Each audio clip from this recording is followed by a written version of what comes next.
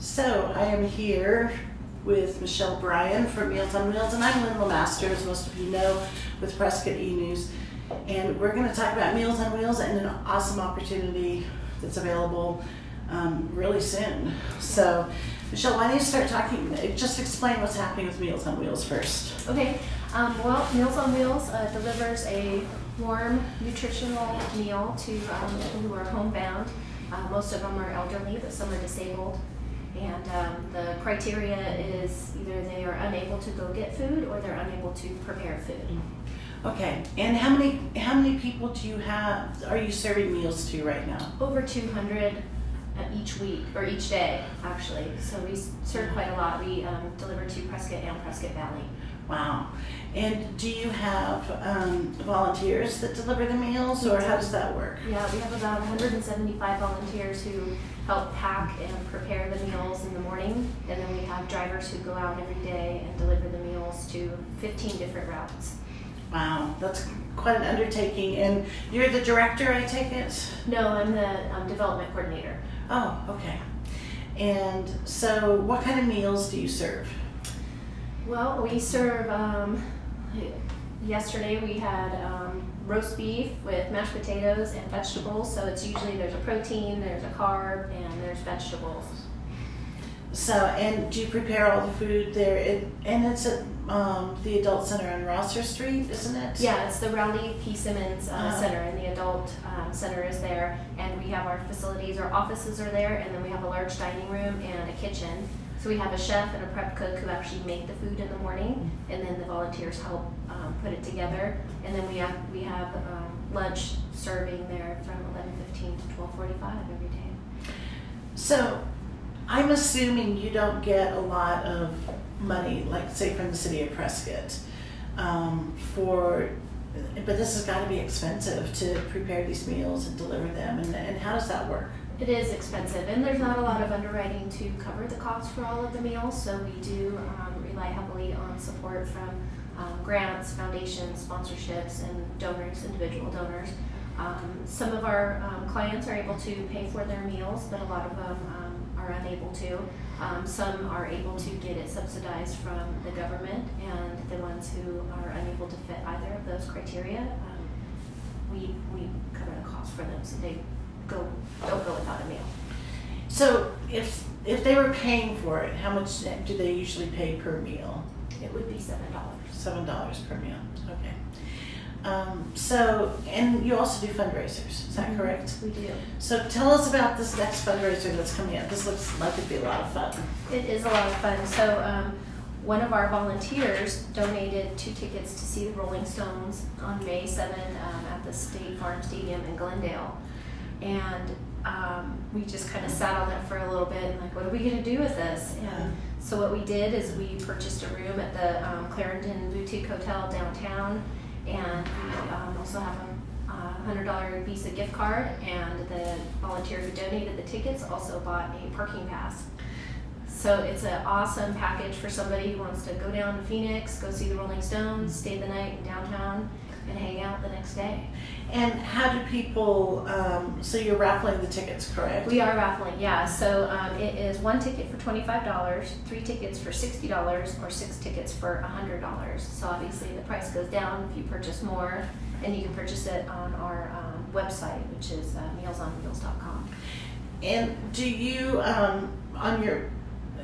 can they only purchase it through the website, or can they come in and purchase it at the Rowley P. Simmons? Yep, they sure can. They can call on the phone, and I can do a credit card over the phone, or they can come into the center as well. And so, I mean, you're talking a whole package. I mean, you know, just a whole great evening stay, and so this should be really a lot of fun for people. I know, right? I think so too. And this was just kind of fell into our laps, and then we thought, wow, we should do something like this every year. This is a really great opportunity, and for $25 to be able to go see the Rolling Stones, it's for 2 people, actually, for 2 right? People, yeah. Because you have 2 tickets, isn't that correct? It's 2 tickets, correct. Mm-hmm. Okay, yeah. so and so the raffles will be on sale through April 26th, and it closes at 3 p.m. and then we will pull a winner, and they'll be notified by 4 o'clock that day. Oh, that day, okay, because I thought it was Yeah, 4 o'clock. Okay, April so 26th. all right, so there we go. And so folks, if you really want to help support a great cause, plus go to a wonderful event, this is the one that you need to, get your ticket for and see if you can win this. And tell us about some of the other fundraisers you do throughout the year. The next one we have coming up is called Master Chef. And Master Chef is a really unique dining experience that we collaborate with US Vets Prescott. And so they have a culinary program that local veterans go through, and it helps them get trained in the culinary arts to have jobs in the restaurant industry. And so what we do is we reach out to local chefs, and we have one local chef that comes up with the meal. So this year it'll be a 5-course meal, and then the veterans in the culinary program kind of act as sous chefs and prep cooks with that chef. So now they're learning how to cook for a large amount of people. They're learning new techniques, and they're just kind of getting. So not only is it a fundraiser, and we'll talk a minute about how you get tickets for that, when it is and stuff, but it's also a great opportunity for the vets in the culinary program at US Vets. Yeah, it is. It's a really great program that they have, and they do a lot of catering locally as well. So when does that take place? It's going to be on Saturday, May 18th, and it's actually in our facility, in our dining room, and it's from 5 to 8 p.m. And this year's chef is going to be Robert Davis. He's the chef at Alta Vista Senior Living. Oh, okay, great. Yeah. And what's the price for the tickets for that? It's $75, and it is a 5-course meal, and it is going to be paired with alcoholic beverages and maybe a non-alcoholic beverage as well. And each course, as they come out, the chef will come out and explain where the food came from, how it was prepared, and talk a little bit about it. And this year's theme is just keeping it local, so he's going to have a lot of local resources that he's going to use the food. And are you having any additional speakers or anything with that, or is the main focus just on the food? The main focus is on the food, but there's also the emphasis of Meals on Wheels and the US Vets. And so they will come out and talk a little bit about our programs, and then this year we're going to incorporate a little bit more about veterans and let some of them speak. Okay, and now suppose you have a loved one who needs help from Meals on Wheels, or you yourself need help from Meals on Wheels. How do they go about signing up for your program?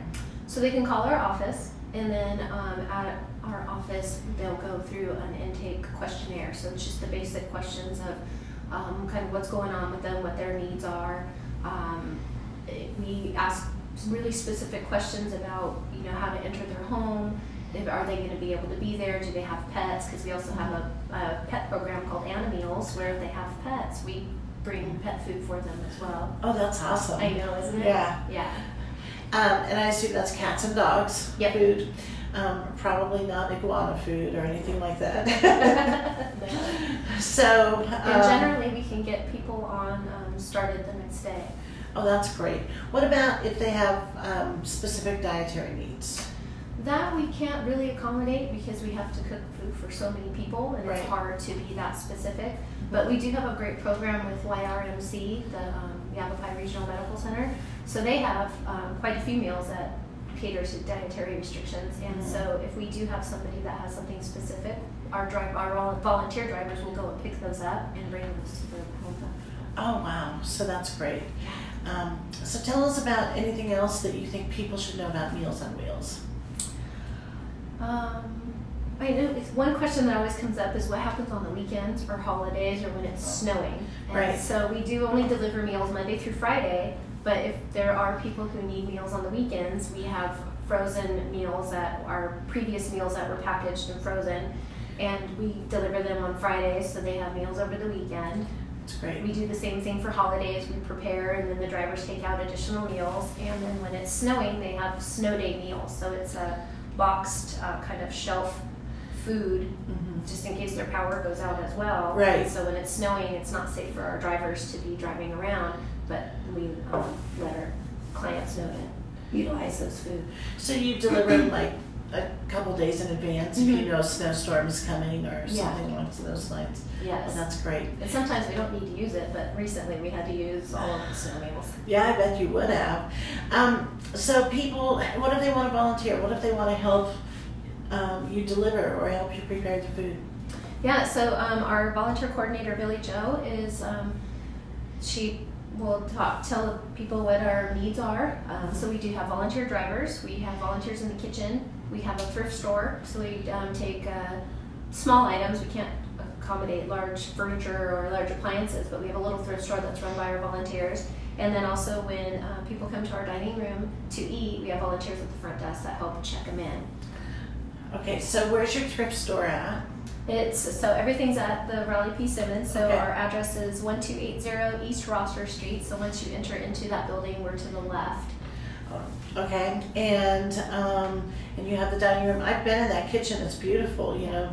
So I bet you can prepare a lot of meals pretty efficiently there. Yeah.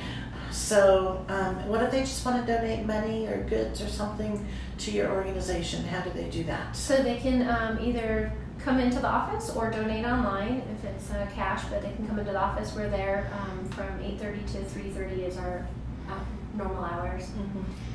And if they want to come in and just even find out more, they can come in during those hours too, I'm sure. They certainly can, and we're more than happy to give you a tour and show you around, show you our kitchen and our thrift store, and just kind of explain the process, because a lot of people don't really understand how it works. And the machine that seals the food is actually pretty interesting, and just the whole process is really fascinating. So how long have you worked for them? I've been there for about 1.5 years. And tell us about some of your daily duties. Well, a lot of what I do is donor management and sponsor management, and putting together fundraisers and just supporting the organization in general. And are you enjoying it? I am, yeah.